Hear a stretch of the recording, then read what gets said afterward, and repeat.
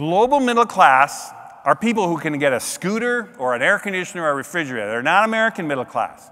But this is, anyone who's traveled in Asia or been around the world, like, which I used to do all the time, this is common. Like, you think, oh my God, like, there are all these people, and these are middle class people because they got that scooter. They might not be able to get the full car, right?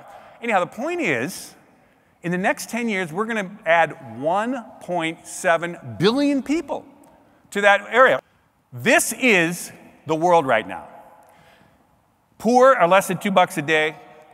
Vulnerable is less than $10 a day. Middle class is the scooter, air conditioner, refrigerator people, and rich is everyone in this room.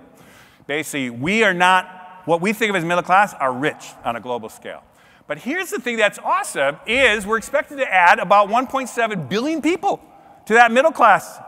And those are the old ones I just showed you how it jumped above. And we're going to shrink the vulnerable and shrink the poor and grow the rich a little bit, but it's just not as rich as many. But that's a hugely good thing.